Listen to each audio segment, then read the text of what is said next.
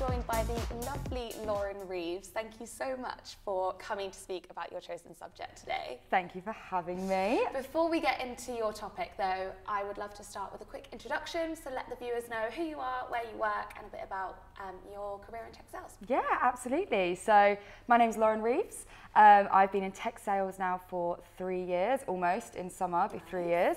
And I've been in SDR for the whole time. And the company I currently work for is a company called Our Tandem. So it's continuous performance management SaaS solution. I've been there for almost a year now, which is really exciting. I can't believe it's. I know. I can't believe it's been almost a year. It's gone so quick. I remember when you joined, and now all of a sudden you've been there for a year. I know. It's flown by. I know. But Lauren, you're here today to speak around why quitting isn't failure. It's a topic that I know you're super passionate about, and there's a story behind it which I'd love to delve into. But before we get started, I'd love to know, what does failure mean to you? It's a big question. It is. I think, to me, I've always thought of failure as such a cliche.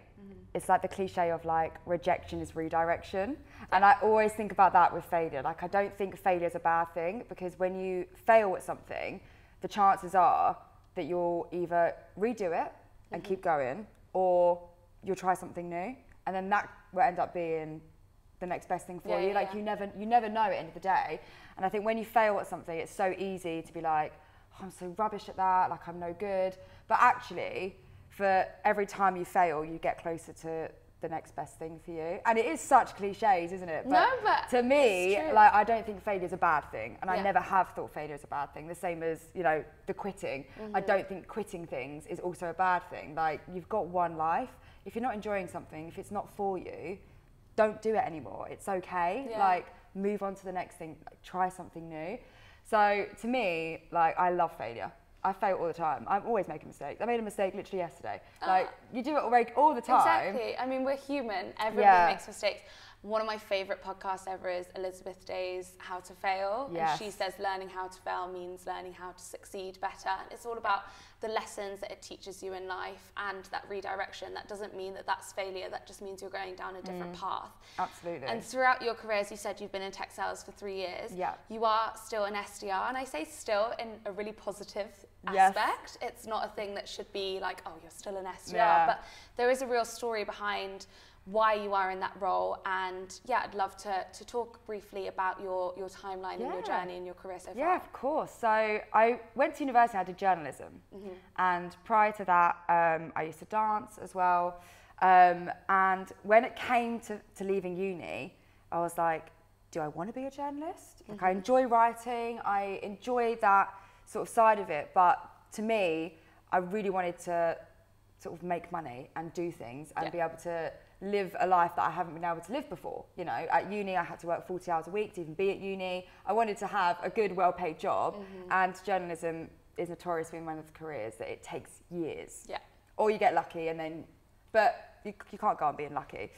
So I fell into tech sales. I think if you ask anyone, they all say the same thing. Oh yeah, I didn't plan to be in tech sales, but here I am. And it's exactly the same for me. It was like March, April, looking for a job, and fell into my first company. Didn't really have any idea what I was doing, if I'm completely honest. I didn't really understand what an SDR was. I just knew that it was good money, and I thought, yeah, go on then, let's give it a go. Why not? So I'd been there in total for about a year and a half, and about a year in, I wanted to leave. I thought, okay, I don't think I want to be here anymore. I'm not even sure I want to be an SDR. Like, I actually hated being an SDR the first year. I hated it. If anyone asked me, what do you think of your job? I'd be like, love my team, love who I work for. But I would never actually say anything positive about what I did, because I didn't actually like it. And then COVID happened, so I stayed for a bit longer, because I was like, oh, I can't leave a company when I've got no idea what's going on in the world. Eventually left and joined my second company. Completely different industry, same role. So I'd gone from being an SDR to an SDR again. And I didn't get any financial gain. The pay was the same as well, so it wasn't like I was going up in that sense. And I think people are known as SDRs to be promoted within like a year. Most SDRs I know are AEs within 6 months to 12 months. That's normally actually what people promote about the company they want to go to. It's always the progression. Exactly. Like, So the fact that I'd left my role as an SDR to then become an SDR again, already, I think people were a bit like, oh, okay, fair enough. Like, you just change your company. Second company, I fell in love with sales. Amazing. I think it really helped getting. I was always involved with SDRs of London, but become a community host. I started talking to far more salespeople, and I think their love for it really made me realise how much I actually loved it as well. Yeah. But didn't like where I was working, so I did a switch. So I loved the job, but now wasn't keen on what I was selling. Yeah.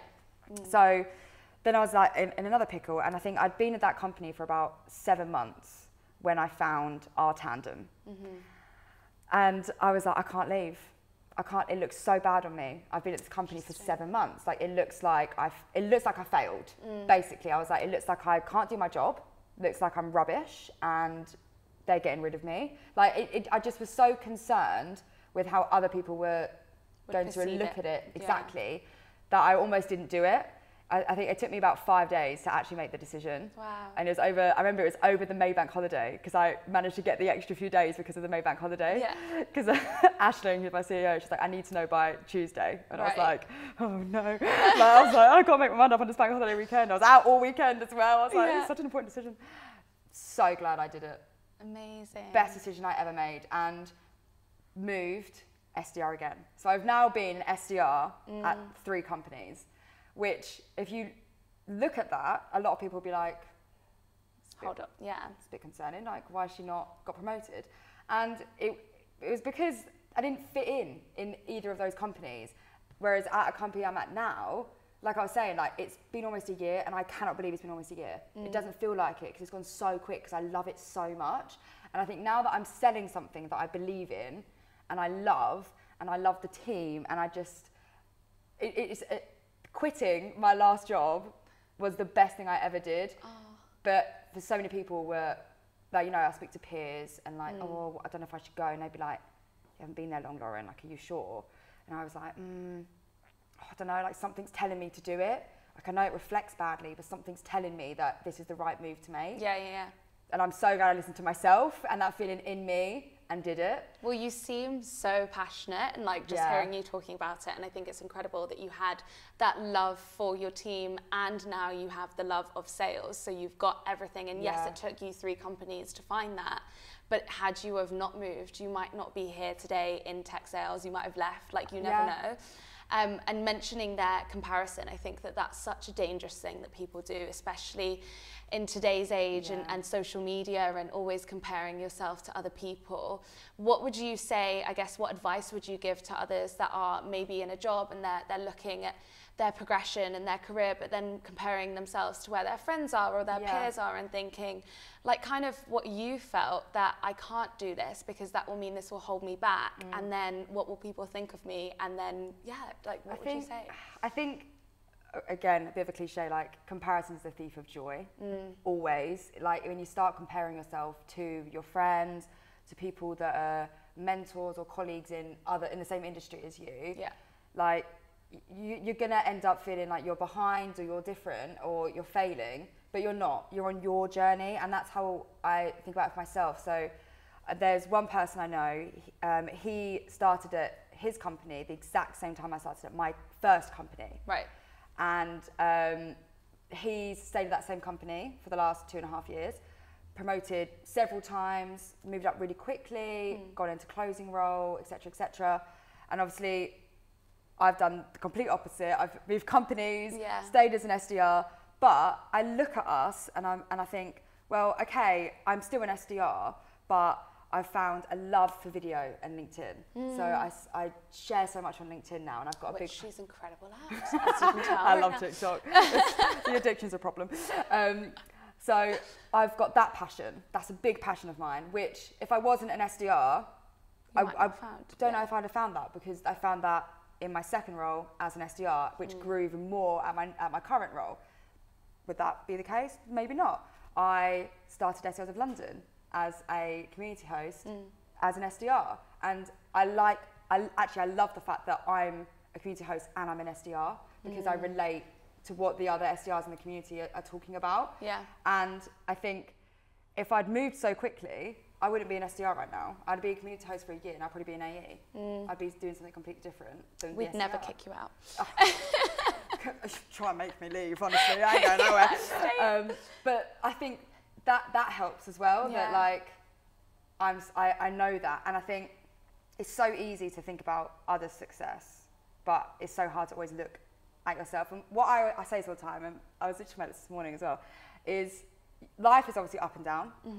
But I always say, when you actually look at your up and down, what you tend to find is that like, it's actually gone like this. It just happens to be that it's done this whilst it's going up.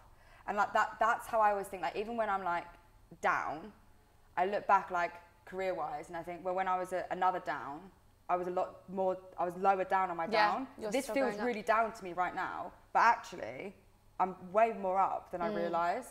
And it is like, I just keep saying cliches because it is, but all the cliches do ring true. That's the thing, like, especially for me anyway, I just keep reminding myself, like, I'm going to do this, but I will keep going up. Exactly. Because I also believe in myself and I believe that, like, I will make mistakes and I will do bad decisions, but when I've done that in the past, it's always led me to somewhere, it's always led me to now.